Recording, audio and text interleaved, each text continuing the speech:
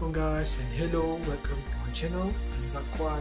So today in this section I'll be trying to explain to you on the fundamental knowledge about phytoextractions of metals.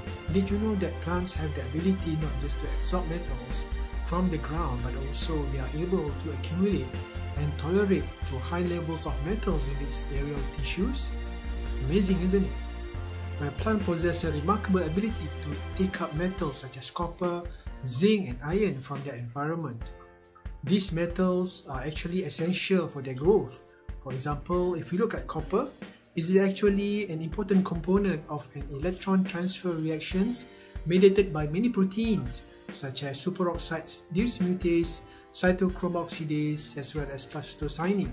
While zinc, on the other hand, is required as a cofactor for many enzymatic reactions in plants. Interestingly, non-essential metals such as cadmium can also be taken up and accumulated in plant tissues prior to the uptake.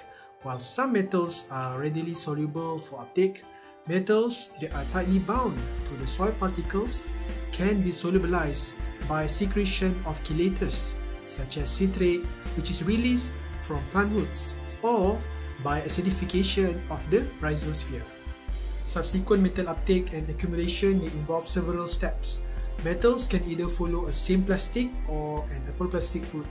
So in the symplastic route, the metal ion will cross the plasma membrane of the root cells through transporters such as channel proteins and will diffuse between the cells through the plasmodesmata bridges. While in the apoplastic route, the metal ions will travel through the spaces between cells towards the xylem. Plants can be categorized into three groups on the basis of their metal uptake strategy.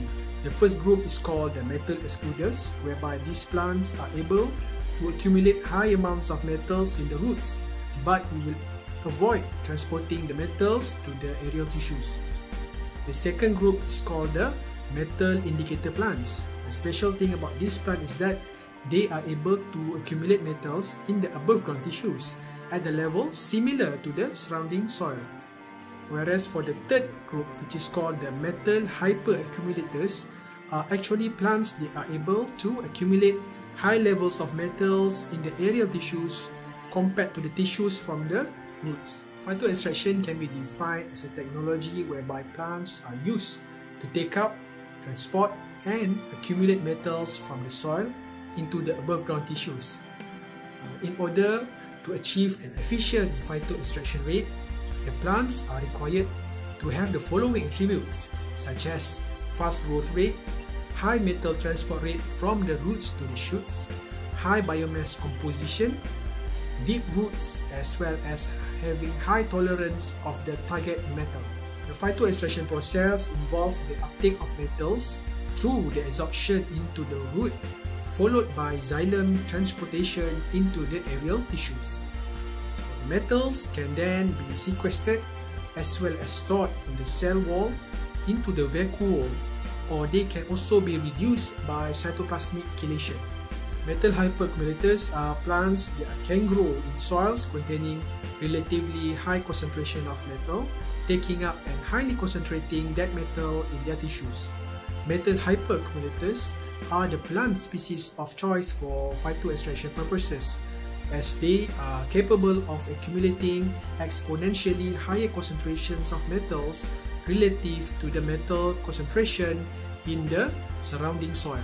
At least there are around 700 hyperaccumulator plant species that have been described so far, belonging to a wide range of families, and many of these have been extensively studied for phytoextraction purposes.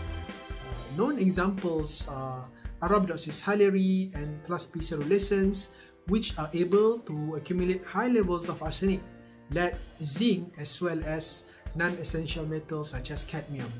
In order to classify plants as hyperaccumulators, other than being able to accumulate higher than the underground tissues, the metal accumulation concentration in the above ground tissues should also be above certain level. For example, in order for a plant to be classified as arsenic, nickel or lead hyperaccumulators, it has to be able to accumulate at least 1000 microgram per gram of metals in its above ground tissues. An example of a nickel hyperaccumulator plant is Phyllanthus rufus cheney, a tropical plant locally grown on ultramafic serpentine soil in Sabah, Malaysia, which recently discovered by Dr. Anthony van der End and his team back in 2015. This plant is able to accumulate as high as 23,000 microgram per gram in its above ground tissues, especially in the old leaves, and is found to be highly selective over other metals such as cobalt, chromium, and manganese. Phytomining is an approach whereby specific metals can be extracted and reconcentrated from waste sources such as mine waste, which contain concentrations of precious metals such as gold and palladium. They are currently uneconomic to be re-extracted back using the conventional method. The idea of phytomining was first coined by Rufus Cheney as a means of using plants to remove metals from sub-economic ore bodies or contaminated mine sites with the additional aim of recovery of economic amount of metals. Phytomining has been investigated to recover many metals with high commercial value such as gold, nickel, silver, as well as palladium. Phytoextraction is a great tool to be used as a green alternative to recover metals from contaminated areas such as mine waste. Other than being able to accumulate precious metals such as palladium, previous work has shown that the plant-based palladium has demonstrated comparable catalytic activity with commercially available palladium catalysts.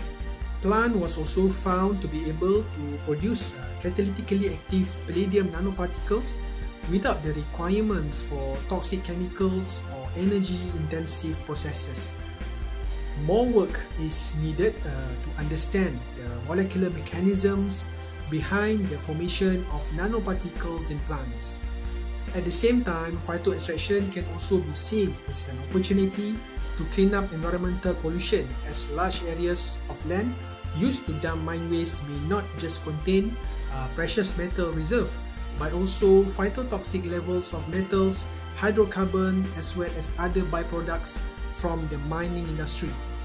The use of phytoextraction to revegetate and remediate this contaminated land could be a win-win situation between the environment and the industry. Well, thank you for watching. I do hope that you can get some general ideas on what phytoextraction is all about. Don't forget to subscribe this channel for more information about the world of phytotechnology. Feel free to drop your comments below. Save the environment, save the world. That's all from me, Zakwan, and I hope to see you soon. Bye.